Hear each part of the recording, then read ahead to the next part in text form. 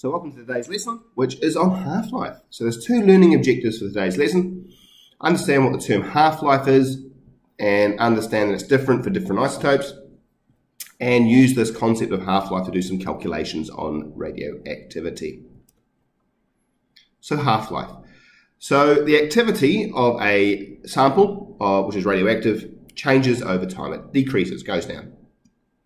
And the half-life of a radioactive sample is the average time taken for half the original mass of the sample to decay. So if we look at the graph here, we have the isotope cobalt-60, and so the half-life, if it's starting off at 100 grams of cobalt-60, or is it 10 grams? Okay, starting off at 10 grams of cobalt-60, it's the amount of time it takes to get down to 5 grams of cobalt-60, because what's going to happen is that cobalt-60 is going to decay into another radioisotope. And here are some examples of some half-lives of isotopes. So they can range from the very big or long, from uranium-238, which has a half-life of 4,500 million years, to the very small. So for example, helium-5, which is 1 times 10 to the negative 29 seconds. Basically instantaneous, its decay. So there's two ways you can define half-life. You can either define it in terms of activity of the source. So the half-life of a radioactive source would be the amount of time it takes for the activity of that radioactive source to be halved. Okay, so if you start off with 100 becquerel, for example, how much time would it take to get down to 50 becquerel?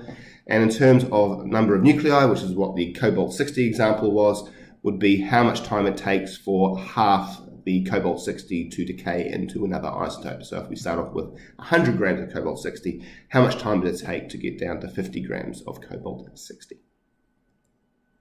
And how do we find this number out? Well, you plot a graph of either number of nuclei or the radioactive decay rate against time. And if you do that, you can therefore work out how long it takes on the y-axis to get to half that initial value, go across to the point in the graph, then go down on the x-axis, and you can then determine the time it took for that half that decay to occur.